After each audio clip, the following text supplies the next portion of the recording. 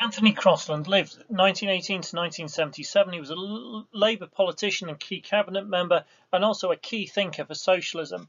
He wrote The Future of Socialism. He also wrote The Conservative Enemy. He was a social democrat. He saw there was no more need for further nationalisation, and instead the Labour Party should accept the idea of a mixed economy. He supported Keynesian economics and its aims to bring about full employment.